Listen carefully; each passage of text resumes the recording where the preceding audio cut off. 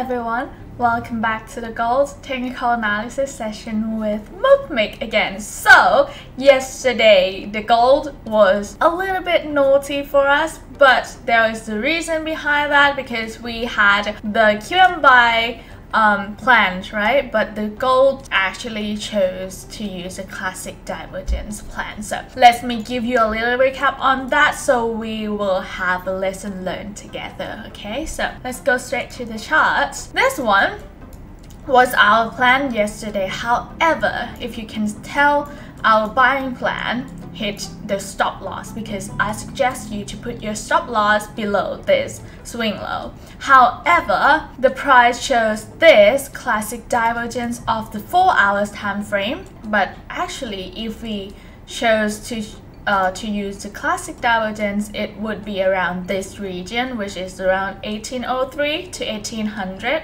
Alright, so it did not really use this plan as well, so it's okay, we just need to give up and move on to the next plan.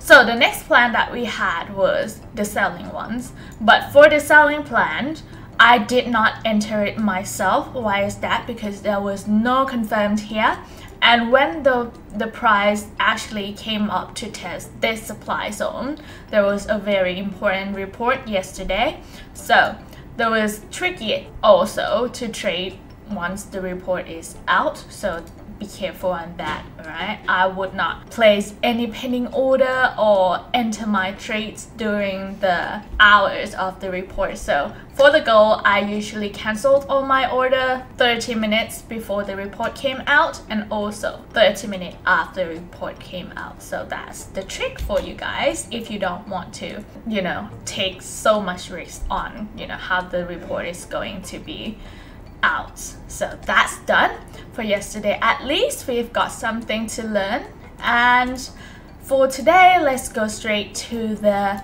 daily time frame. So in the daily time frame, nothing changed. It is still being a downtrend with this demand zone, alright, and this supply zone is where the price is now, here.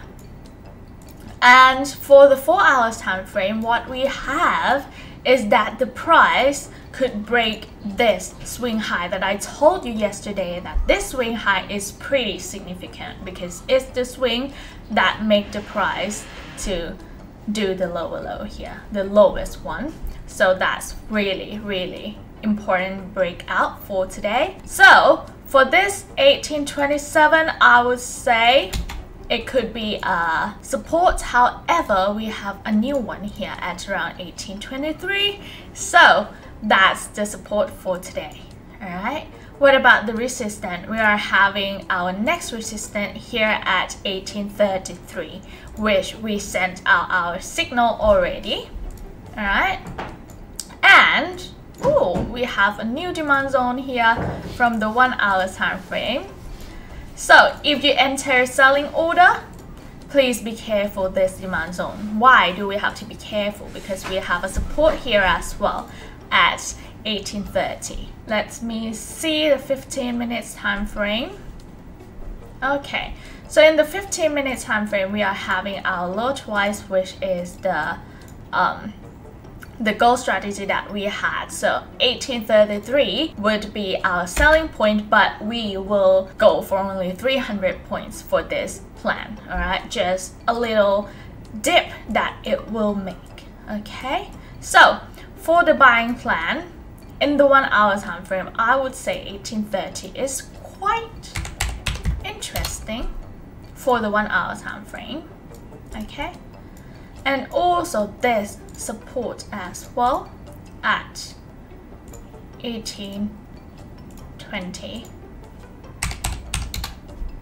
and we have our QM buy plan also, and it is going to be around 1815, which we have sent this signal on our Telegram already.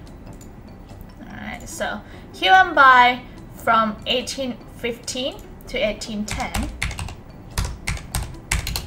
Okay, for the selling plan, we are only having this resistance, very close one, at 1830, but 1833, sorry, but this one just a little dip, okay, just 300 points, and you should take your profit. Why? Because there's the reversal signals here, which is a classic divergence that I take you through yesterday, so we need to be really careful on the selling side. All right, so those are the plans for today. I hope you enjoy watching it. If you do, please give it a thumbs up and share it with your friends. And also, please click the subscribe button for us. And don't forget to follow me on Bravo Trade Academy Global. It's our new fan page, and we are publishing our English content every Monday and Wednesday. So I'll see you tomorrow. Bye!